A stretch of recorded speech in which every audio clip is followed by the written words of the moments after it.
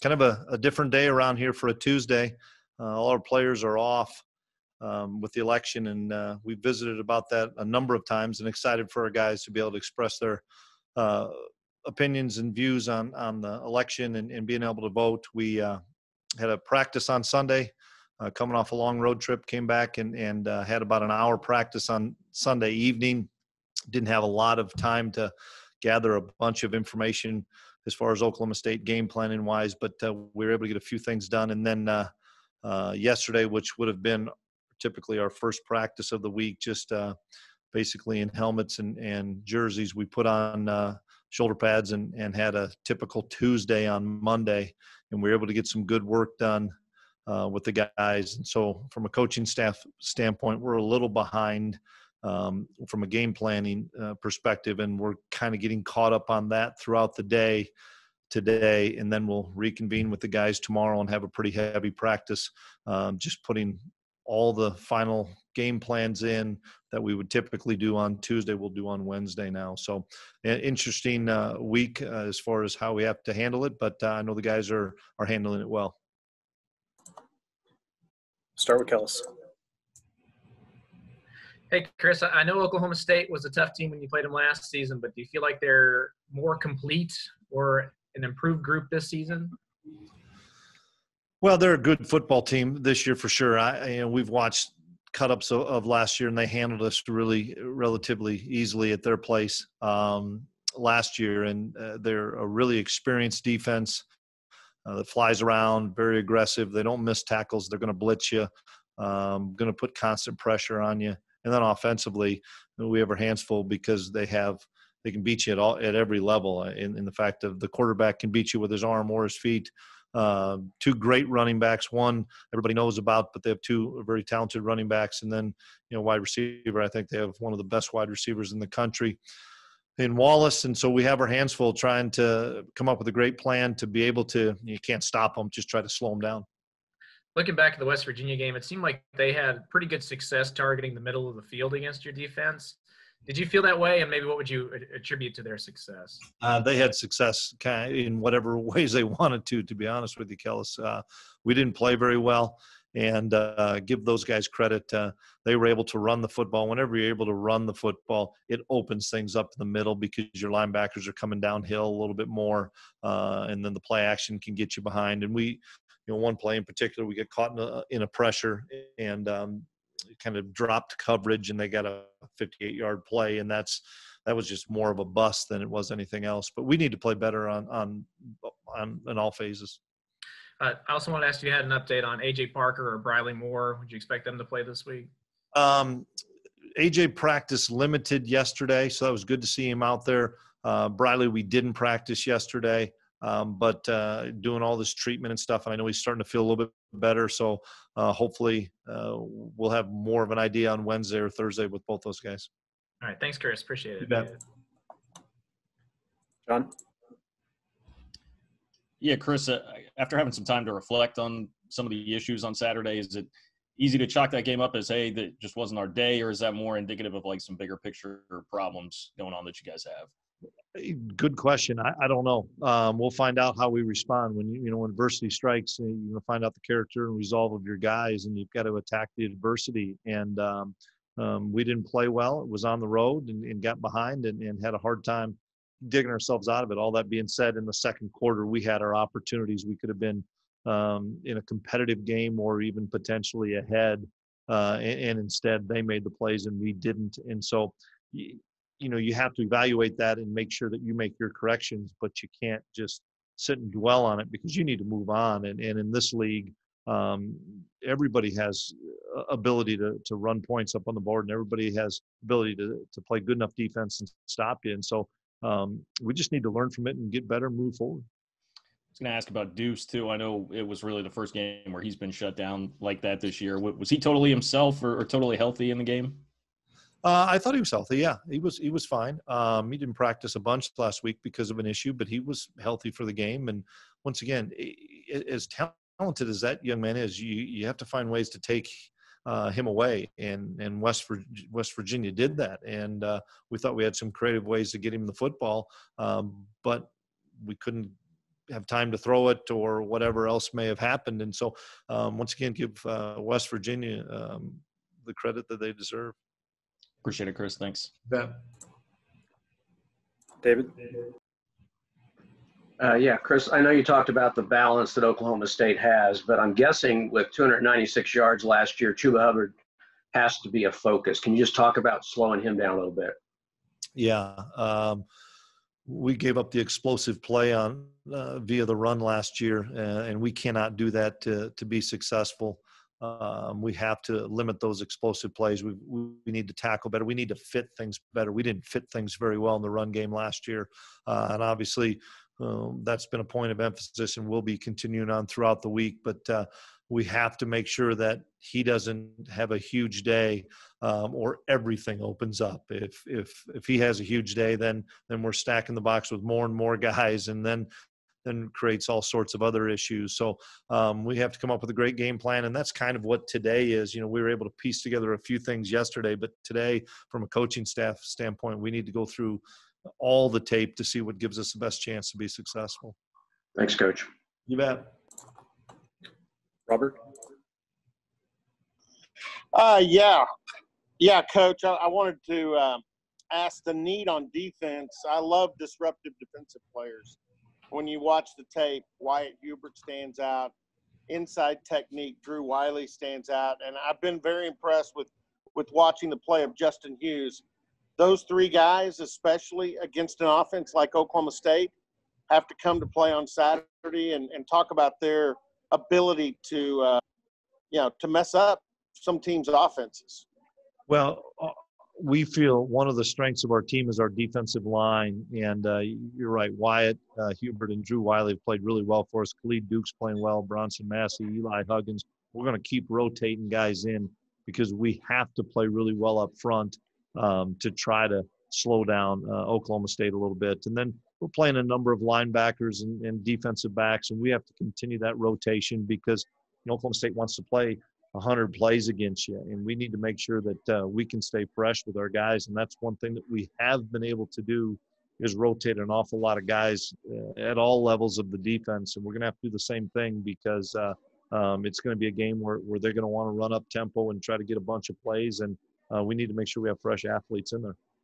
Your special teams have been so solid all season, and I think, they're coming off a game where special teams hurt them in a couple of ways. But when you look at the one matchup that to me intrigues me, your punt return averaging 23 yards a game or 23 yards a return, their punting unit, which is one of the tops in the Big 12, and Hutton he's not a big bang punter, but he seems to have the kind of kick that keeps people from being able to return. Talk about that matchup, your return unit and their punt unit. Yeah, well, hopefully we can get them to punt a few times. That's the first thing. But you're 100% right. We have to do a great job at the line of scrimmage to get our punt return started. And that's what we always talk about is just getting it started. If we can get it started and not get it disrupted by guys going down quickly and forcing a fair catch and those things, Phillip's a pretty talented guy. And our guys understand leverages and using their tools in the blocking players that Phillip reads those things really well. So for us to be successful, we need to be able to flip a field somewhere along the line, whether that's a punt return, a kick return, whatever it may be, so that we can get a shorter field for our offense. Coach, thank you very much. Appreciate it. Kellis? Chris, after at the end of that second drive where you got all the way down to the goal line, after they committed the penalty on the kick on the field goal, did you think at all about putting the offense back out there and going for it? Yeah, we did. And you can easily say in hindsight we should have gone for a touchdown there early in the game, trying to get points, as well as we just had 3 shots from the 2-yard line and didn't get in. And so I thought maybe from a rhythm, momentum standpoint, if we take another shot and don't get in there, maybe that would have even hurt our confidence more. Bottom line is we can't put ourselves in that position. We're second and goal at the 2 or first and goal at the 2, whatever it was, and we can't get in the end zone. We need to be able to score. And that's been kind of where we've been the last few weeks. And we had a couple of short fields against KU and didn't get touchdowns and had to settle for field goals. And the way that we're going to play and the way we need to play is to be able to convert those into touchdowns in the red zone. So whether it's that play or different plays in different games, we have to be more productive with touchdowns. I also wanted to ask, you said several times you're not concerned about Will or his confidence. He's got that it factor. What's he like in practice when he makes a mistake? Does he bounce right back up? Can you tell us about that? Yeah, he's good in that respect. I mean, obviously Coach Klein does a great job, and we go on to the next play and coach on the run and get him schooled up, and we move on to the next play. But, you know, you have to have a short memory a little bit. You know, you got to have it in the back of your mind. You can't make mistakes where you're turning the football over, but we still have to push the ball downfield. We still have to be able to run the correct routes so that he can get the ball out on time. We have to be able to protect so that he knows that he's going to have a cleaner pocket to throw the football. It was kind of a culmination of things, whether it was maybe an errant throw, to maybe a wrong route, to maybe a bust in protection, and all of a sudden hands and stuff are all over you, and then you end up sometimes getting a tip ball or something. And so, you know, you got to realize this kid's a true freshman that's playing high-level football, and he's learning on the run. And I just, more than anything, I like the way he handles things and like the way he handles himself, and he's leading our offense, whether it's a 55-14 win or a 37-10. That can't change because he has to be the catalyst that leads the offense. Fitz? Coach, what has Drew Wiley meant for your defense this year? I think he's been the MVP of our defense so far this year. He plays a ton of snaps. He loves to play the game, and that's what's so much fun to watch is Drew loves to practice. He loves to compete, loves to go to the meetings, likes to go to the walkthrough, has a great time with the guys. He's disruptive. He's tough to block one-on-one. He's doing things in the run game, doing things in the pass game. And we starting to design a lot of things around him because he is such a playmaker. And so we knew he was going to be a good player this year. We were really confident in that. But he's been, I think, our most productive guy for 6 games, and so excited that in his senior season he's having this great a year. What's it say about him that he came out of, you know, the pandemic, having to work out at home or on his own, in better shape, ready to play, took giant steps forward in terms of conditioning and preparation? Yeah, he just he's got that will and that desire to compete and be his best. And you know, he was a part-time player at least last year for us, the year that I had with him, because we had Mitty and Trey Deshawn in there, so he was a rotating guy. And I think he said, you know what, I'm going to be the guy. I'm going to be the Trey Deshawn or the Mitty that's going to be the playmaker. And he's a really competitive guy, and he works so hard at it, whether it's in the weight room or at practice. The kid doesn't take any plays off. And so for a younger player to watch Drew Wiley compete every day and compete on every play, I think it's a great thing for a young kid to say, man, model your game off of what Drew Wiley does. How challenging is this Oklahoma State offense? You could try to take away the run, and even if you're successful, they've got a pretty darn good receiver running around. Yeah, it's really challenging. That's why we have to do a great job with what we talk about of complementary football. We have to be able to stay on the field offensively and be able to churn out first downs, even if we're maybe not getting a scoring drive. We've got to be able to take 4 or 5 minutes off the clock and get some first downs so that limits some of their opportunities. If they're getting 100 plays, we're in trouble, and that's what they want to have. And so for us, we have to be able to slow down the rush. We know that. We can't just sit and cover 2 the whole game and let them run the football. But in the same respect, we have to pick and choose our chances when we're going to be aggressive, maybe run blitz, whatever it may be, because you've got some receivers on the edge that can make plays. One final thing. I'm curious, did you sit in with Will Howard when he broke down the tape of the West Virginia game, and how did he take it, and what did he see? I'm getting a chance to visit with him a little bit today. I wasn't in the meeting with Coach Klein. At other engagements, but he and I always get a chance during the week to visit, and today's one of those days we're going to get a chance. Very good. Thank you, Coach. You bet. We got 3 hands raised. We'll do those last 3 here, starting with Adam. Coach, other than the interceptions in the last drive in the first half, you needed a touchdown against West Virginia. Then Will Howard stepped up with that big drive and with that big touchdown pass. Just how promising would you say that drive was of Will? Well, it was good because he made some tight throws into some tight windows, and we were able to move the ball down the field in a 2-minute setting. And then I think the one thing that impressed me the most is they took all the short routes away because time was running out, and we were able to get behind on a post. And he didn't just say, well, I just got to keep methodically moving us down the field. He took a shot on the post and made a great throw. Malik got behind the corner, and it was great to see for the momentum. We just needed to keep that momentum. Our problem was they got the ball to start the second half, and it took 6 minutes off the clock and got a field goal, and we needed a quick stop to get the ball back to the offense so that we could maybe continue on with what we did, but we weren't able to do that. Derek? Yeah, Coach, you said so far Bradley Moore is not practicing this week, or so far he hasn't practiced, but is there anyone in that tight end room that's getting additional reps because of that? They're just the same ones. Sammy and Nick will have taken the lion's share of it. Connor Fox will sprinkle in a little bit. Jax can play tight end or fullback. Barta. We have a number of guys there, but Bradley's a pretty special talent, and we knew he was probably going to be out Sunday and Monday. We were hoping to get him back potentially Tuesday. Obviously, Tuesday's off, so now we got to look and see where we're at on Wednesday. But I know that he is progressing.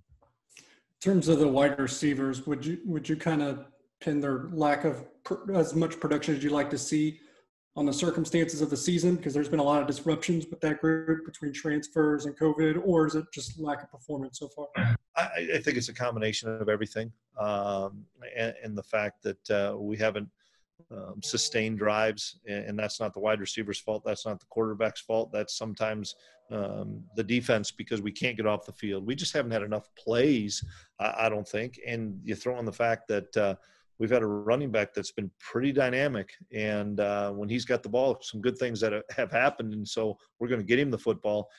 And we've had a tight end that's been really dynamic as well. And when you have the limited amount of plays that we've had, sometimes it doesn't go all around. And that's the thing that guys have to be unselfish and say, shoot, we're winning. We're 4-2, 4-1 in the Big 12. Let's be happy that we're getting the W's. The catches, the throws may come, but right now there's a couple guys that are making some big-time plays, and we got to get them the football. Last one here, Robert. Yeah, Coach, I'm kind of on your side on this with Bradley Moore, and I hope he's able to play.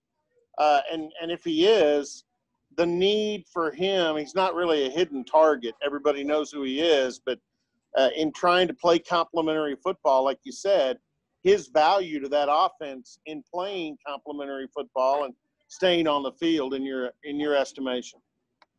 He moves the chains. You know, he makes the tough catch. He can catch a ball on 3rd and 8 for 5 yards and get 9 and get a first down. He can block the edge at the point of attack. He does so many things. He can flex out. He can be a fullback in the backfield. 100%. He's a guy that makes our offense so much